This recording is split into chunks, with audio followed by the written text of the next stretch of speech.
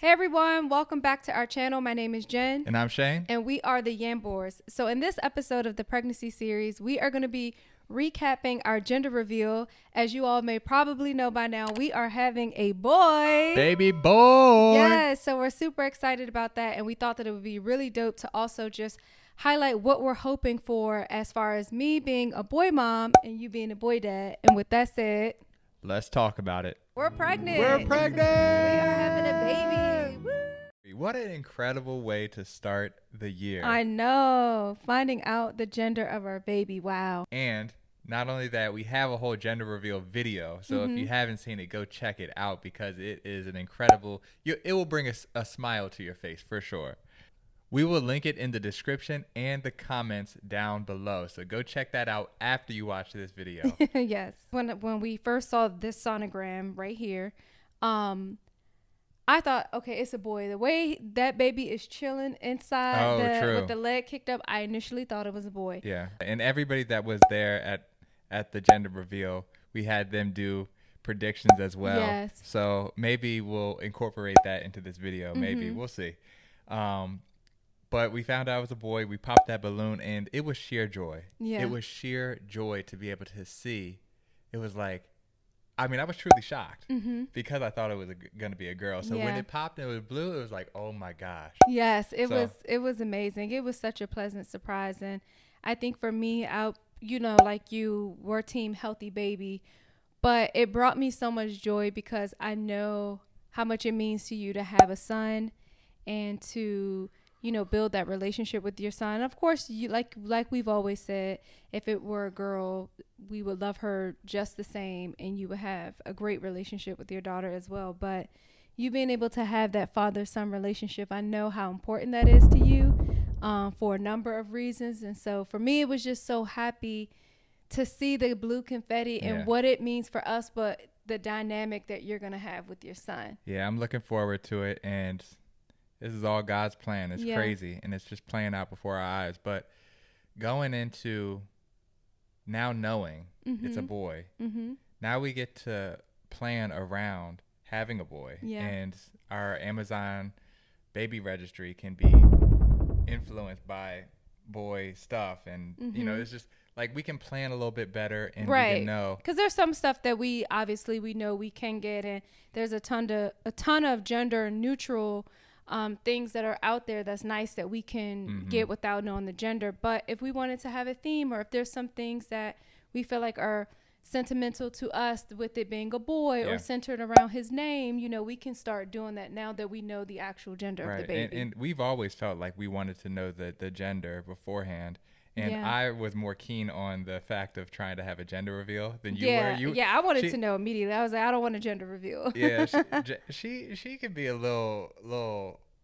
What's the word? You could be like, she doesn't like surprises. No. Like, which is kind of crazy to me because I'd be surprising her all the time with things, and it's out of love. You gotta appreciate the love that comes with it. Well, we also do relationship videos as well. That's going to be another video in itself because we can talk all day about that. I love the effort that you put into it and the intention behind it.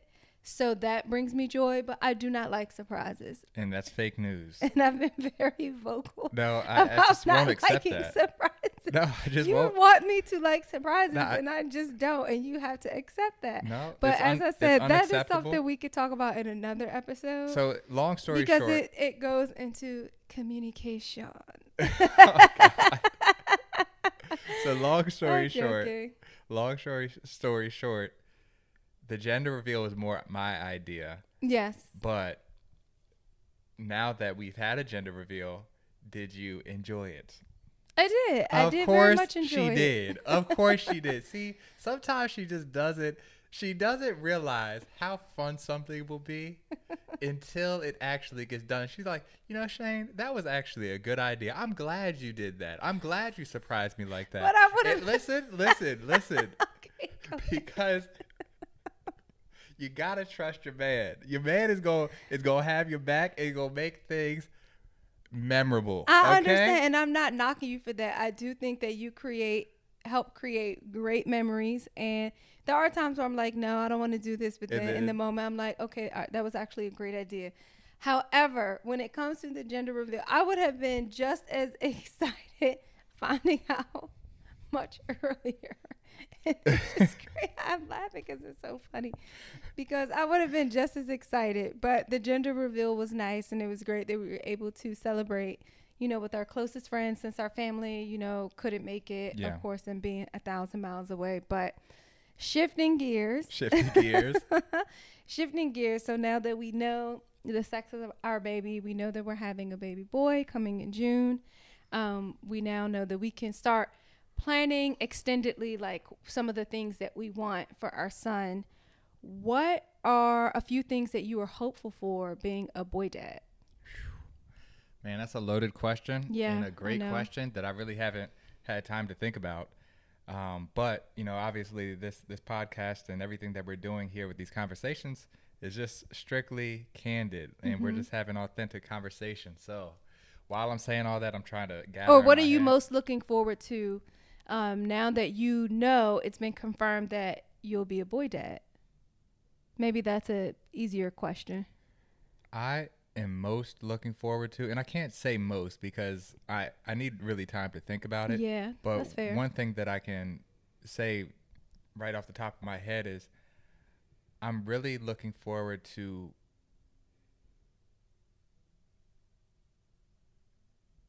showing him what a good man and a good father and a good partner looks like. Yeah. From a male perspective, because we're having a boy. So I want him to be able to see that. And it's something that I didn't have the luxury of growing up, being able to have any father in my life. So I want him to see from his father, another man that he's going to eventually grow into. I want him to see what a good man looks like. I want him to see what a good husband looks like, what a good person in general looks like. Yeah. I want him to know that he needs to respect and honor and love women. And I want him to see all of that. And I think that's what I'm most looking forward to. Yeah. And I know that's going to take some time. I mean, he's not going to know that in year 1, year 2, year 3. Yeah. But over the course of 18 years, I want him to see and know what true love is, what a good man is, what a good partner is, what a good husband is, and what a good person is. And I want to, discipline him and make sure that he grows up the right way. And like I said, I didn't have that growing up, and I can now live through him with being able to give back the way that wasn't given to me. Wow. Yeah. And that's really powerful. That's really powerful. And I appreciate you saying that, because a lot of people did not have the luxury of growing up with a father. And it's so important for, sons, especially Black sons, to know what a positive father image looks like.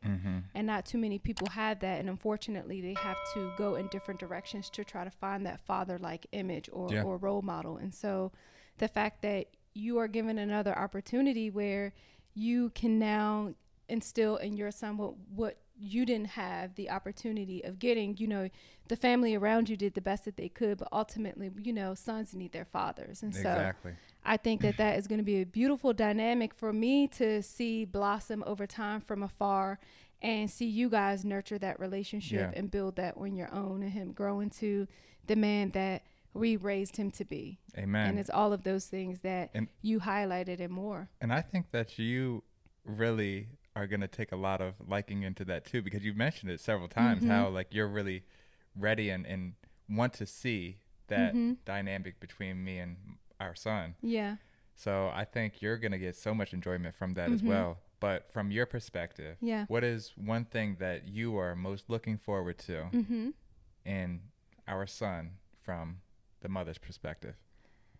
Like you, I will say that is a very loaded question. It's hard to just pinpoint one thing. So I don't think I have one specific thing outlined, but I'm looking forward to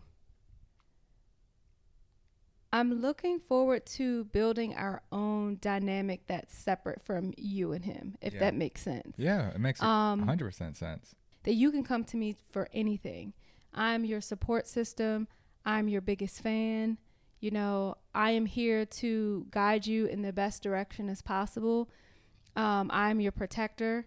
And I just want my son to know that he can lean on me for anything. And I will not judge you or make you feel ashamed. You know, at least try not to, because we say that we won't, but nobody's perfect and we all make mistakes. And a lot of things like you that I didn't have the luxury of having growing up. You know, I was fortunate that I did have my dad in my life, but I had a lot of, you know, struggles growing up. Right. And for me, I want to be able to give my son the opportunities and the resources that I never had. I want him to be independent. I want him to be strong. I want him to be forward thinking, proactive, inquisitive, all of these things. But, you know, I want him to know that he won't have to go through what I went through to get to where I am. Yeah. There's still going to be discipline and hard work in there. But instead of, you know, taking 10 steps to get there, maybe it'll only take you 5, you know? So, right. And that's the beautiful thing about the progression of generations. Yes. And we are setting up our child up into a great situation and a better situation than either one of us had. And I think that is what's so beautiful about us, particularly because we both come from humble beginnings. Yeah. We both come from a certain level of struggle that we've had to overcome and persevere through. And we can take all of those struggles and those challenges and those obstacles that we've had personally before we even knew each other, and now we can turn it around and use all of that wisdom that we've grown up with and that we had to face with in our adolescent years, and we can turn around and say, okay, we can do a little bit better in this situation. We can give back to our son in ways that we didn't have. Yeah. And I think that's always going to be on the back of our mind. Every conversation, every learning lesson that we have with our son Jordan, and say, we want to be better. Yeah. And also we want to ultimately, through this relationship with our son, is break generational curses that our families have suffered, you know? And I want him to be able to see that. And I think that through our actions, the way we treat him, the way he develops into the man that he's going to be, our jobs as parents to provide a certain life for him, I think that he's going to see that through our everyday habits and, you know, behaviors, and us just coming together as a family, that generational curses have been broken. And I think that's so important. I think that's so important not to repeat the cycle. And it's beautiful to know that not only we're doing that, I see that my sisters have done that, you know, and it's all of us are choosing to, and this is no disrespect or shame or anything like that to our families, because we know that they did the best that they could with the resources that they had in whatever circumstance or situation that they were in. But it's just beautiful that we're all choosing to say, we're going to take a different path so that this cycle doesn't repeat itself. Right. And I'm glad that we'll be able to be a part of that as well. And our son will see that generational curses have been broken. And that's very powerful. Yeah. That's very powerful. And like I said, I think that's always going to be replaying in the back of our mind, because we grew up in a certain way where it's like, okay, now I know I can do and be better for my son. And then he can go on, and if he has babies, he has boys and girls, whatever. And he wants the same for his children. He's going to want the same for his children. He's going to see it from us. Same way that Aunt Pam, she instilled so much love in me. And I share that love because of what she given me. Yeah. She didn't have much finances, and none of my family did. And my mother really wasn't in the picture, as you know. But this is more so for the viewers. You know, my mother really wasn't in the picture. She was a drug addict. And, you know, that really took a toll on me growing up. Mm-hmm. And obviously, you know, with her being a drug addict and, you know, being addicted all my childhood, there wasn't many times I saw her in my life. Mm-hmm. And sometimes when I did see her, she wasn't looking the best, you know. Yeah. And those are things that always you see and you remember back in the day. It's yeah, like, you're in your 30s, and this is something that you still remember very vividly to this day. Right. So it affects you. These are memories that you hold on to whether you want to or not. They leave everlasting impressions. Right. Mm-hmm. And the everlasting impressions that I want to instill in my son's mind and brain, and same with you, are good impressions. Yeah. And we're going to do our best to always give those good impressions and show true love between us, his mother and his father, and put him in good situations that are going to be better than what we had. Yeah. And yeah. That's great. Well, I think that this is the perfect time to wrap up, you know, this discussion. It's very beautiful to see that our thoughts are aligned, but they're very different at the same time, because we have different hopes for our son, and bringing all of these different things together is just going to really embody him when you look at it from a well-rounded perspective. And it's great to see that we both have these different ideas and thoughts as to how we want to go into parenting our son. But, you know, the great thing is that the majority of it is a collective aligned mindset, which is so important, because collective aligned mindset. I love that. Yeah, because I mean, especially when it comes to parenting, like, we're a team, and we have to have an aligned mindset. And what we just displayed and what we just talked about was exactly what you said, connected, aligned mindset. And we could do a whole nother episode on that, which I think we probably should. Yeah. But we just touched on that, and those words are just so beautiful. Yeah. And it's very important for the son. Yeah. For our son. And with that said, we're just so looking forward to meeting Jordan in the summer.